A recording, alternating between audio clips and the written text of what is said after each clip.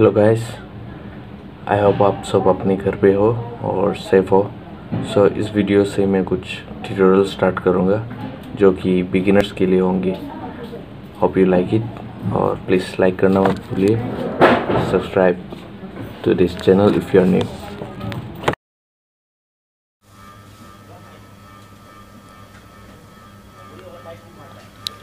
As a beginner आपको कुछ materials bye करने पड़ेंगे जो कि है ये आर्टलाइन के स्केच पेंसिल्स।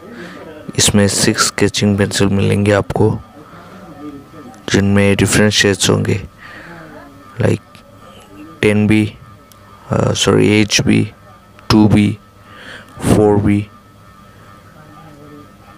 फिर आता है ये 8B, 10B और आपके 6B। इसके अलावा आपको एक इरेज़र चाहिए होगा जो कि मैं यूज़ करता हूँ, ये मैकेनिकल इरेज़र जो कि सॉफ्ट है। आप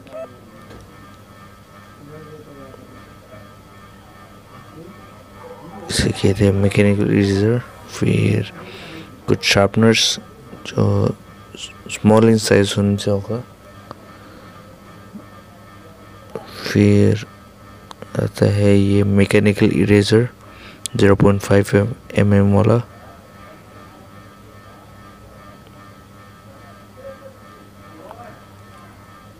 दैट्स इट, ये काफ़ी होगा अपने बेसिक के लिए।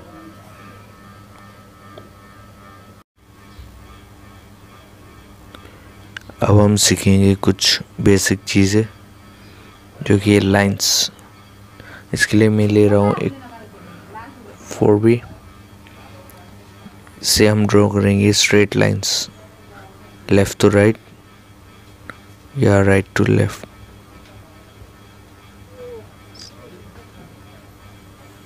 इस तरह से।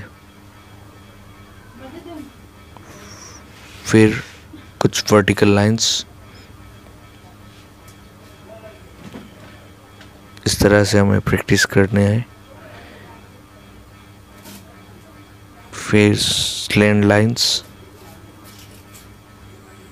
इस तरह से।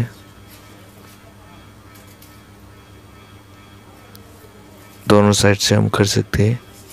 ये हो गया हमारा स्लैंट लाइन।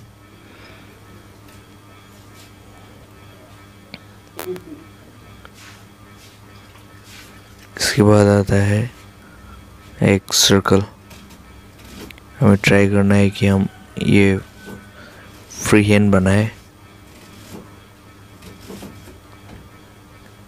इस तरह से।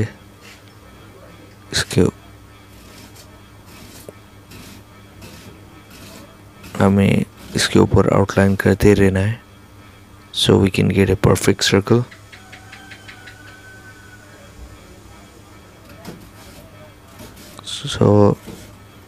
इस तरह से हमें प्रैक्टिस करते रहना है। फिर आगे Oval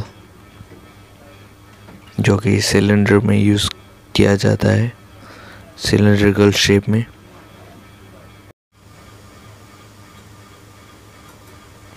now using this line हम कुछ शेप बनाएंगे, जैसा कि हो गया एक स्क्वायर। जैसे हमने लाइंस प्रैक्टिस किए थे उनको यूज़ करके हम ये शेप बनाएंगे।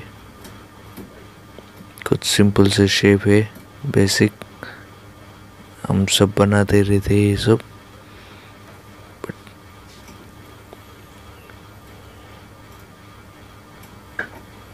फिर हो गया है कुछ पिरामिड।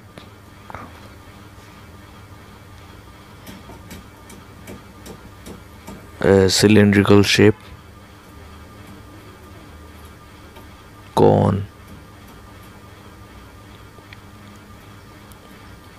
इन्हीं शेप को यूज़ करके हम ऑब्जेक्ट बनाएंगे।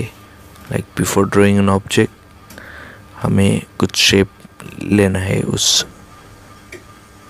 स्ट्रक्चर को बनाने के लिए।